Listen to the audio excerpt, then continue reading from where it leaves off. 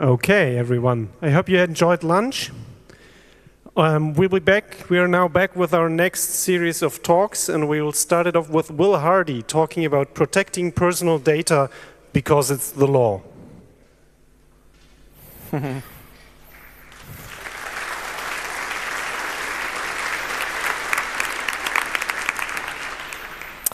Hello, everybody. My name is Will Hardy. I'm a software engineer with a law degree.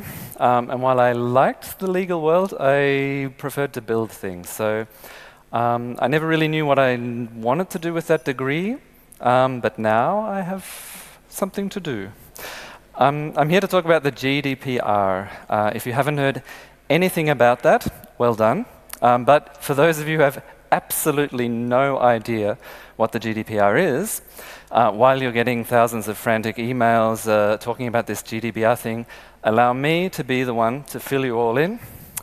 2016 GDPR is a 40-kilometer wide asteroid on its way to impact mainland Europe on the 25th of May 2018.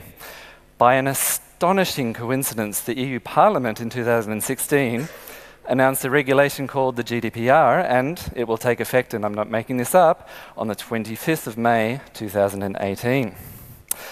For my own sake, I'm going to ignore the asteroid completely and focus on the hypothetical peaceful life in the European Union after the regulation takes effect.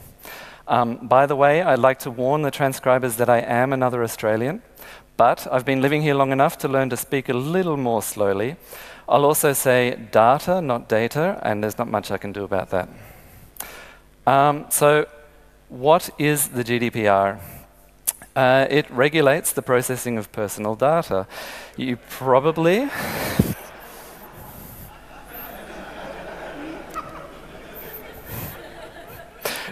already have similar laws. There was an EU Directive in 1995. But, so a lot of this isn't new, but the scope and the enforcement of the laws has changed dramatically. It is a regulation and not a directive. So the directive in 1995 was just sort of asking the member states, please, could you maybe do something like this? But now the regulation is a law that applies everywhere in the EU simultaneously and has the same laws. As a user, it's much needed, I think, and wonderful regulation. You may have already noticed a lot of wonderful emails telling you all about your rights in recent days and recent hours, and asking for your consent. You may already have a warm feeling of trust in these EU companies that are now telling you that they will handle your personal information more safely. And you still have this feeling of control over your personal data. You can delete anything, or you have this feeling you know things will be handled properly and safely. I'm not sure if this feeling is valid. The timing over the recent concerns, public concerns over Facebook's algorithms has maybe made this a bit more interesting, and it's nice to see such attention coming to this in the last few days. The regulation itself isn't that big. I had a copy around here somewhere. Feel free to read through it. It's not too difficult. The first 30 pages or so are just recitals telling you about what it should be doing, and they're not really binding. After that, you have the articles, which are the sort of the binding bits, and they're all nice little chunks of information that's easy to get through. The first 34 of these are relevant for us. After that, it goes on about setting up all sorts of things that we don't really care about. We'll go through some of these articles in a minute, and there are a couple of interesting ones towards the end, but have a nice read and you'll be fine. The most important thing is, of course, just don't panic. You still have plenty of time left to organize your sites and get everything organized.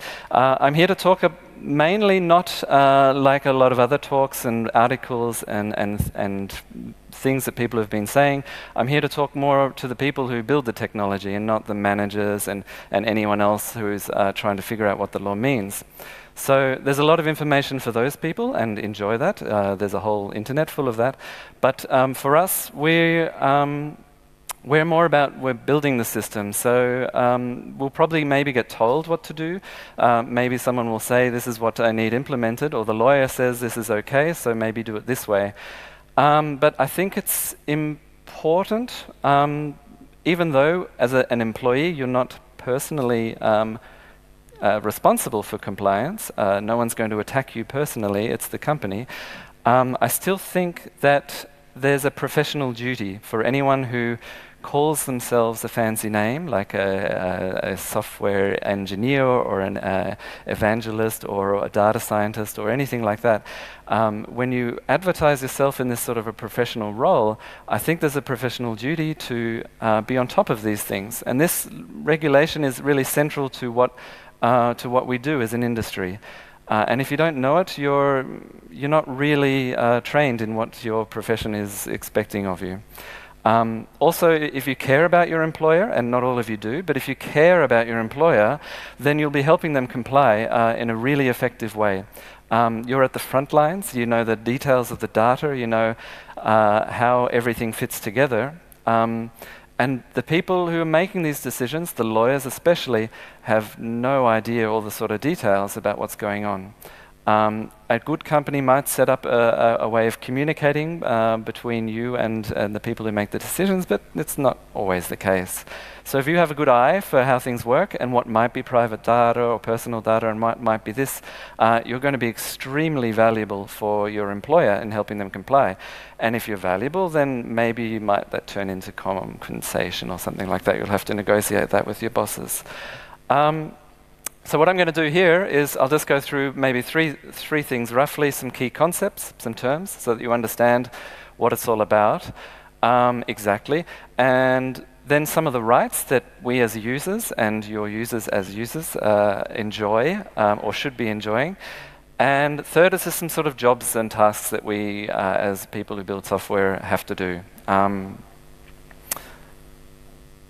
So first of all, just as a diving across from the development world into the legal world, terms in the legal world aren't fixed as they are in software. There are no types that you can define, and there's no categories that very cleanly say this is personal data and this is this. It looks like it might be that way, but it's not really like that. For example, the term personal data, this is the definition from the regulation. It's deliberately broad, and it really encapsulates a whole lot of things. But for example, like your name and your IP address, some cookies, the device IDs, all sorts of online identifiers are included in indirect information, but it doesn't always mean that it is the case. If you have a collective IP address, that's probably not personally identifying. If you have a name that's John, a first name, that's probably not in itself personally identifying. But if it's collected with other things, or if you have a very, very unique name, then it is suddenly uniquely identifying or identifying.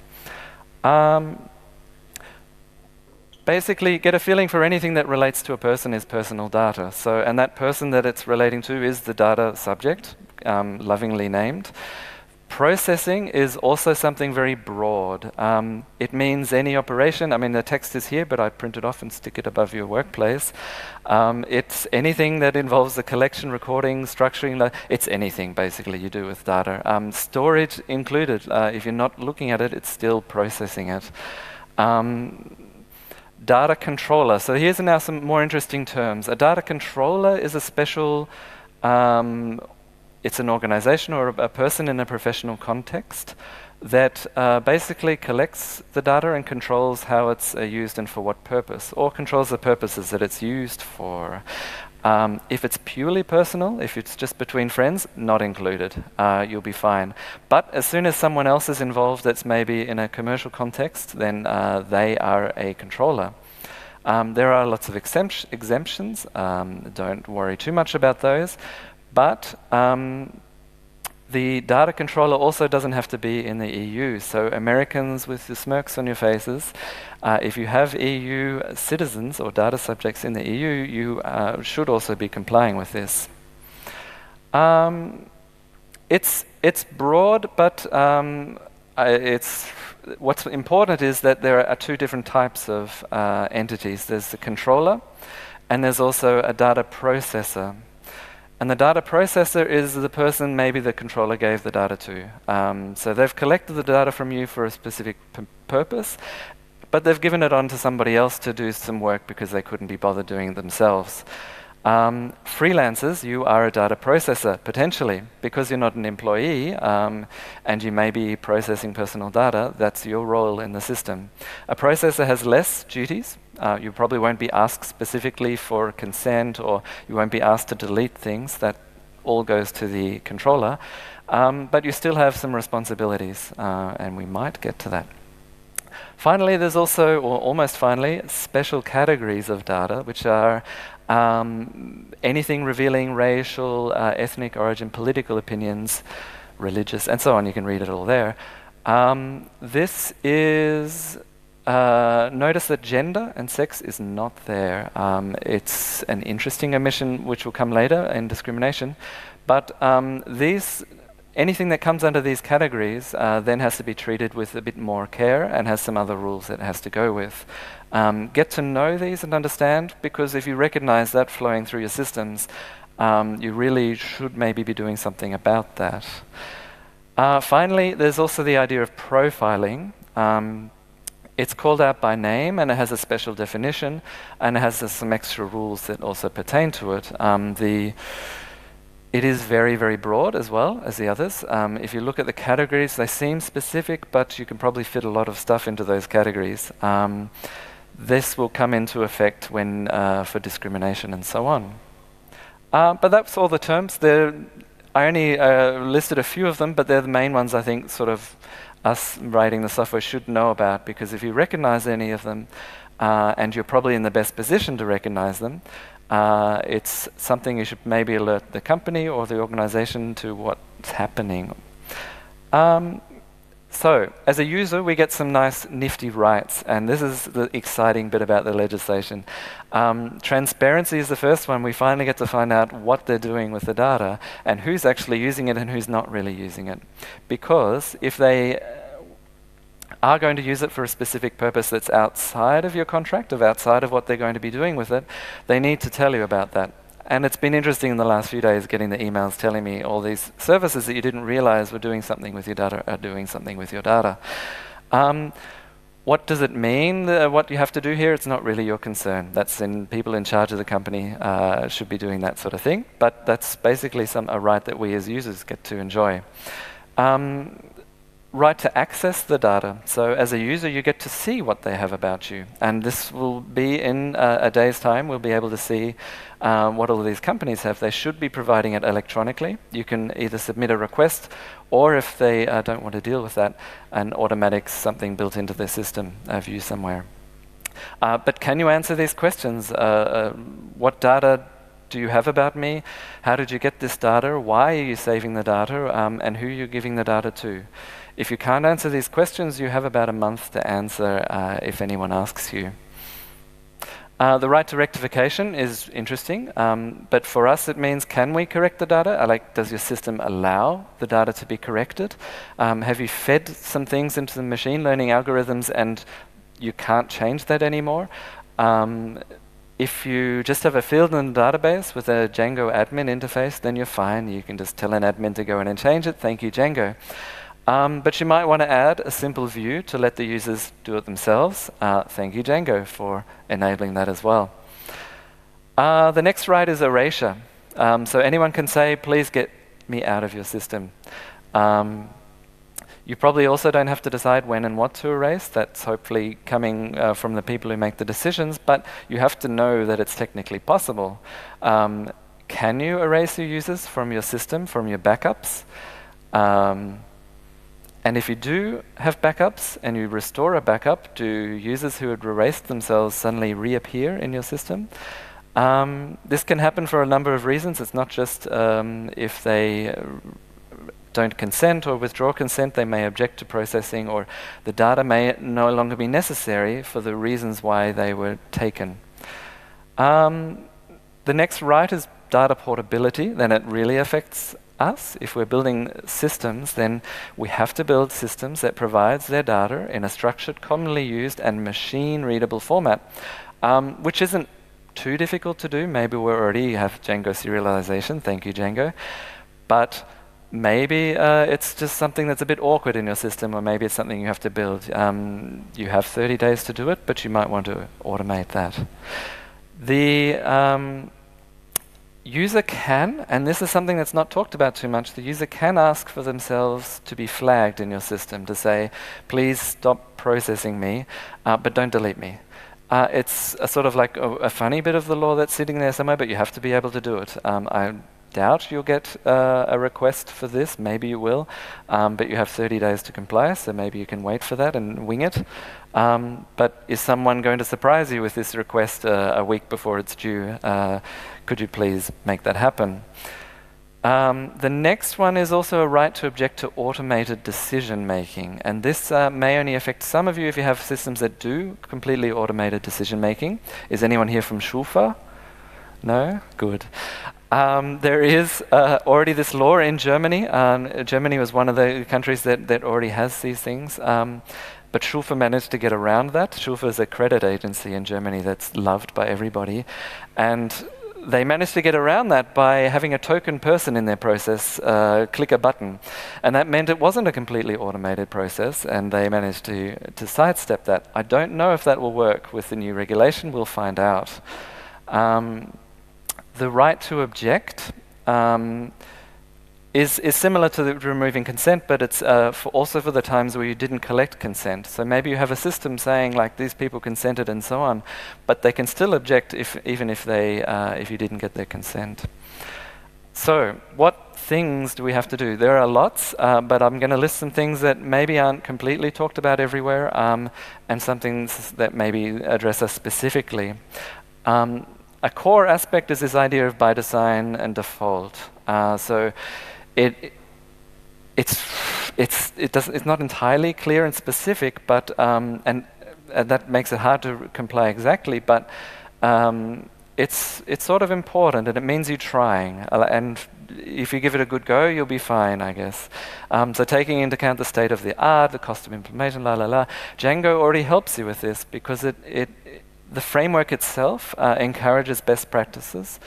The documentation pushes you even further in that direction and helps you to learn about best practices.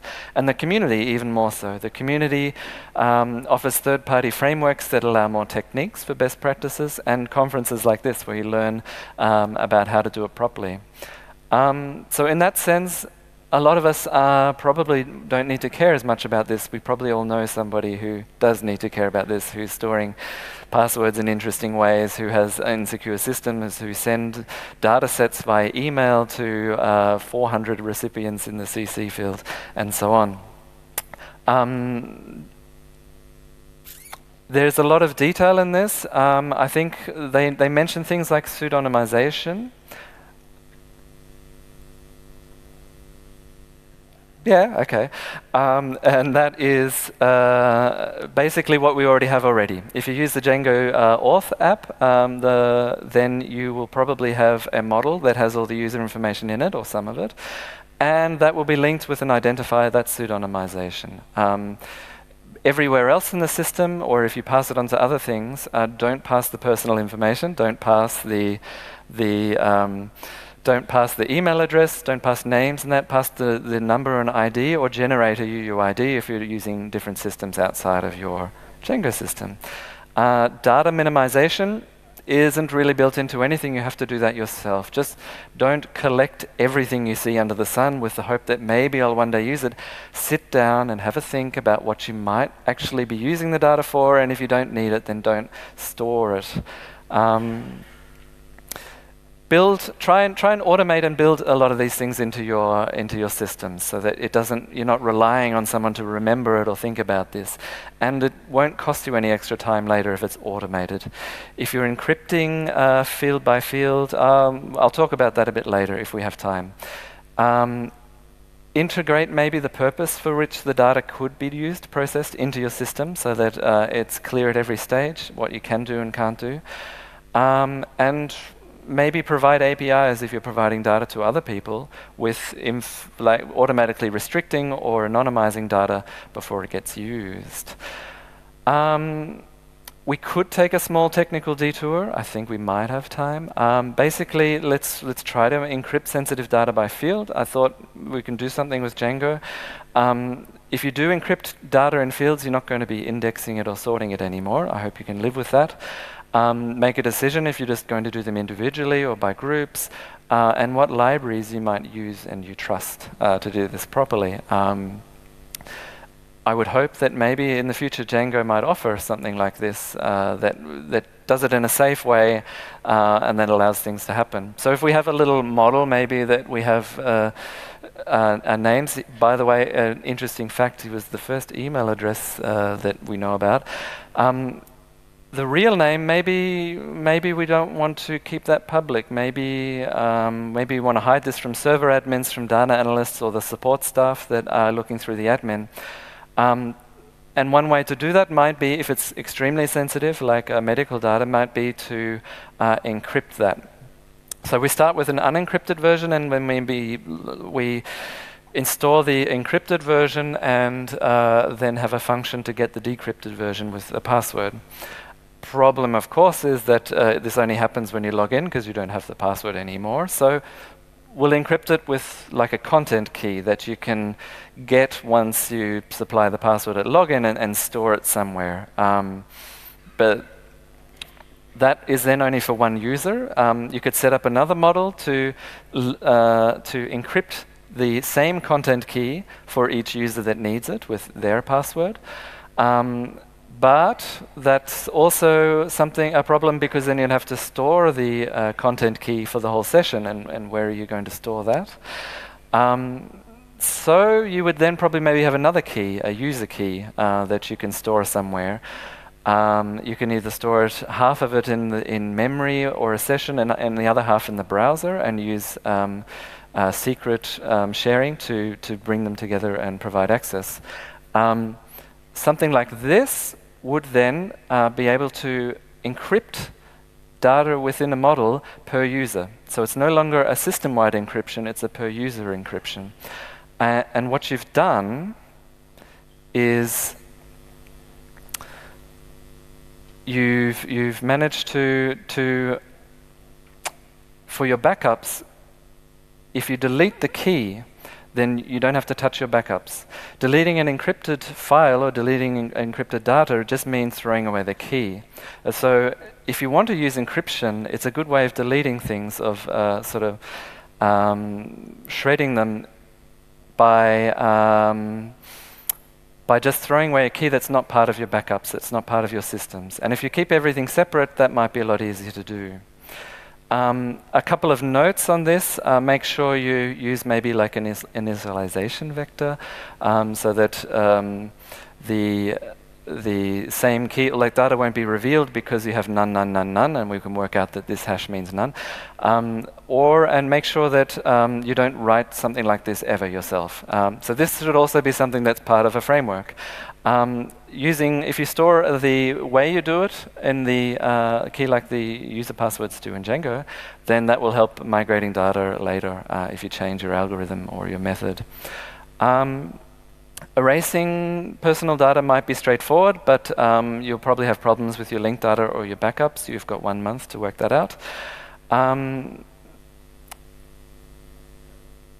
By separating maybe your backups. If you have one backup for your account data and one backup for your non-personal data, then you can maybe keep the non-personal data a bit longer. Or you can re-encrypt the other one in another way, but you can just maybe manage it a little bit better if you do that. The idea of crypto shredding before, with the throwing away the key, is the same idea. If you've encrypted the account data on a per-user basis, then you can just throw away the key. One other thing that the regulation brings that's new is, or in some jurisdictions, is preventing discrimination based on special categories. And this is basically when you're having algorithms for like pricing your shoelaces or something. If you can't include any of this information in your algorithm to decide who pays more or who has a legal effect. Another important word here is the word revealing, because if I have maybe a date of birth and a postcode, I might be able to identify a lot of people that way. Combining different forms of data can identify people in ways you might not have. So if you use that data, especially postcode data, if you use that, you may well end up being discriminating against people. It's a very difficult thing to do properly, and we should be doing it properly, and we're learning about this at the conference. And there are lots of people, lots of research happening. You'll hear about bias in algorithms. Learn about it. If you're writing algorithms that make decisions for people on how much they pay or whether they get a loan or anything like that, learn about this stuff and try to prevent it. It will make your algorithms better in any case, because you're looking at what's actually important instead of some other things. Also note that gender and age is not included in the special categories, as we saw before. So you're free to offer shoelaces more expensively to one sex than the other. You will maybe run against other discrimination law in other aspects of the EU legislation, but in the GDPR you'll be fine. Don't forget intersectional. So if you may be sort of controlling your algorithms, you're testing them, you're auditing them, but if you're doing it for just each category specifically, you may miss that some people who live in two categories at once will then get discriminated against. You have to check these as well, and it's not easy to do because there are lots of combinations. Ways to attack this, there are there's a lot of work on this sort of thing, and I'd encourage you to go and do about that. It's probably outside of the scope of this talk, but you can remove data points, you can anonymize the data, and there are ways of addressing that that might be worth doing. It may slightly not improve your algorithm, but I think there is a bit of research showing that the fairness, when you increase the fairness, you can get a lot of gains in fairness for a little price in how good your algorithm works. It's a problem of multiple optimization. You could maybe include it. If you audit it, it's probably the best way to do this, because you're not allowed to collect special data categories without a very good reason. It may not be possible, to be fair. It's a question you might have to ask, and I think we'll find out in the next few years how far we come with that. What's another thing that I won't go into too much detail about is the idea of explaining machine learning. This can be very difficult because there might be a right to explanation of an algorithm. So if a user comes to you and says, tell me why you made this automated decision, you may have to be able to explain how that happened. If you're using machine learning, if you've got a deep neural network, you have no idea what's going on. It's not going to be easy. There is research in this area. Look into it, explainable machine learning. It's hard to say whether this right even exists to an explanation. It's early days yet, well, it hasn't even started yet. But it'll clear up in the next few years, I think, and we'll know what we need to do and whether it's part of it or not. There are reasons, I won't go into the details, that it might not actually exist because it was removed explicitly from Article 22, and so on and so on. In Germany, there's also a translation of the law that says it has to be about the envisioned effects, and so on and so on. Look into this so you can have a chat about it later if you're interested in that. What is interesting is maybe the idea of anonymization. Doing this is really hard, and if you don't have any experience in anonymization, don't try it alone without maybe getting into the research of this.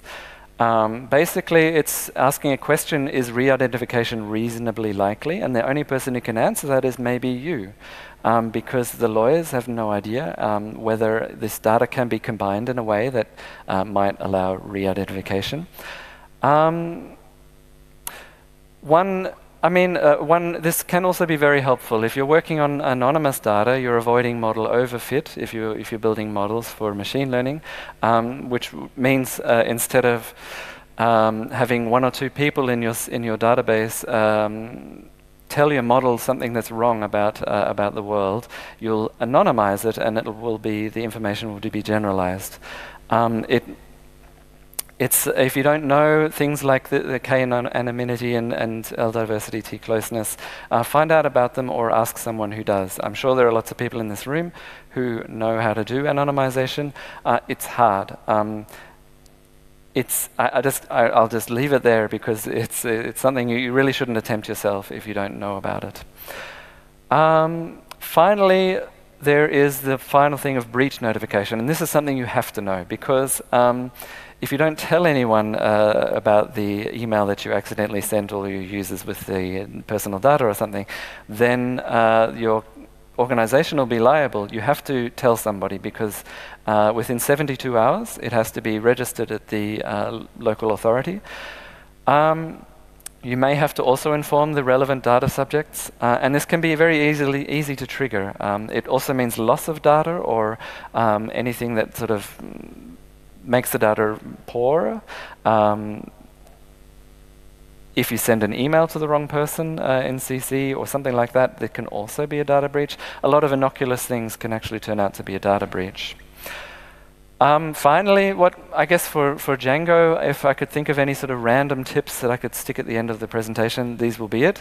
Maybe set up a proxy for external services to protect your users. If they're connecting directly to Google Fonts, then Google is suddenly getting their IP address and the user didn't know about that. So you can either get their consent before you do that, or you can set up a proxy so that the user is just connecting to you. I had more on that, but we'll continue. What can Django do? I guess we'll find out in the next few years, but maybe allow, enable, facilitate safe per-user encryption. Maybe include a lot of documentation that's specific to GDPR to help people comply using Django. And maybe even to tag personal data from the model onwards, where you can say in the model that these fields are storing personal data, or in combination with these other fields this might be, and so that we can track it through the system, so that we can handle it in a view, in an admin, and say that these users can't see personal data, or that this purpose has been attached to this data, and a view can then check, am I allowed to use this data because I want to use it for this purpose.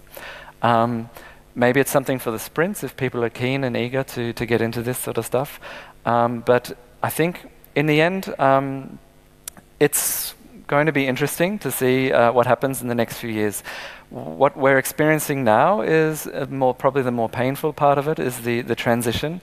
But I think in a few years everyone will really know what we have to do. Everyone will know how we're supposed to work. Everyone will know what we can and can't do. It'll get easier, it'll get more fun, and we'll all have access to our data. So thank you for your time. If you have any questions, I'm happy to take them, but I'm not going to answer questions on compliance specifically for you if you have things like that. But general philosophical questions or clarifications are good. Cheers. Thanks.